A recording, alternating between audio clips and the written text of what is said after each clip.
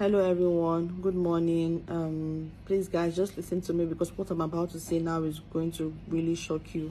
So kidnappers now are now creating Instagram accounts, sending DM to people just to kidnap them. So yesterday around 4 p.m. someone sent me a DM telling me they want to use me for a commercial advert for Nine Mobile.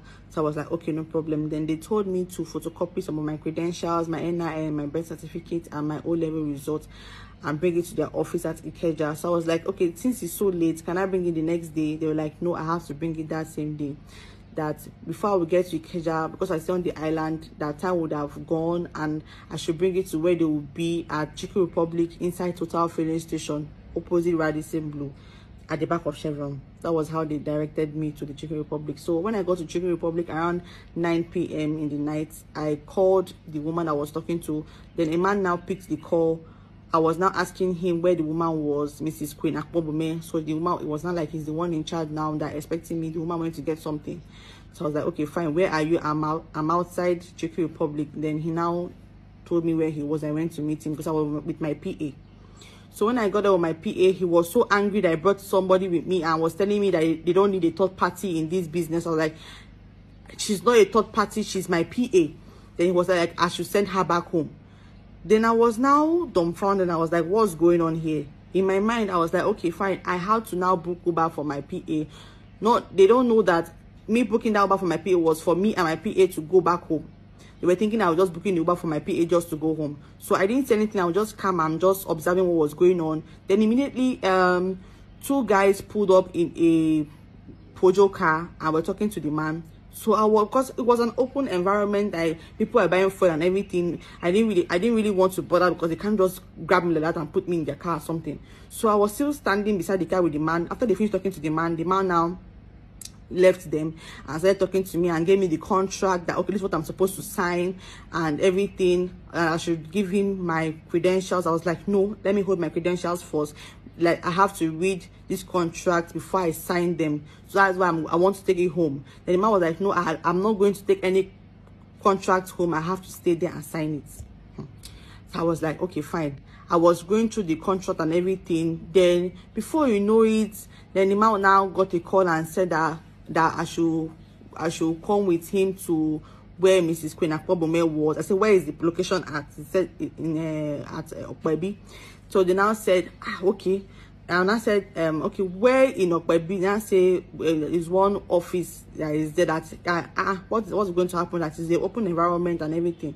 So the way the thing was, I now entered his car with my PA.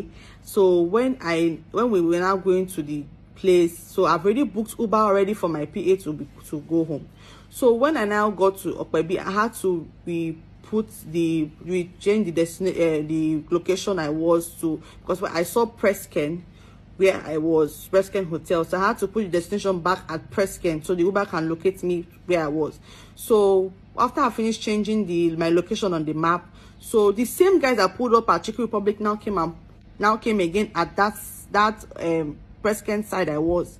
So when they now came, I now came down from the car, like, okay, where is the place? I had to come down from the car fast, so I don't want anything to happen. Like, I was just trying to be cautious of myself.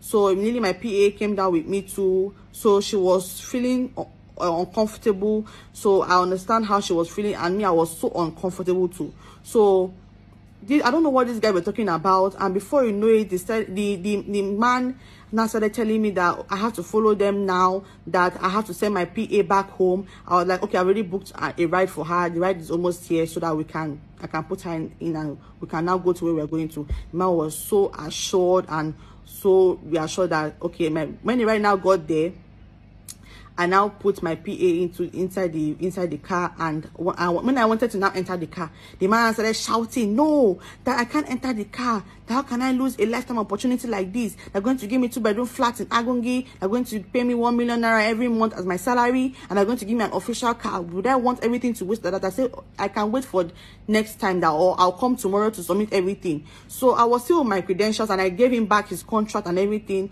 and he was telling me that if I don't do this thing that night, that I will lose the opportunity, and the next batch is going to be March or April. I was like, since it's a lifetime opportunity, did they have badges? So the man now said that I should just put my PA, and since I was recommended to them, so I have to just follow them. Do I want to lose opportunity like this? I was like, I don't mind losing the opportunity. I want to just go home. And really, I shut the door of the ride, and that was how I left that place.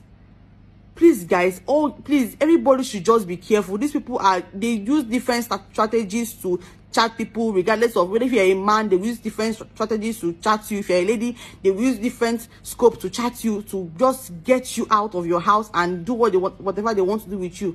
So if I was not contented with what I have, or if I had a very big eyes to look for things that I know that is I don't know, I would have just fallen into their trap, and I don't even know what would have been my fate today. So please, guys, everybody should just be careful out there, please. Everybody should just stay safe and be very observant of the people they're hanging around with and the kind of people they're replying to on their Instagram DM.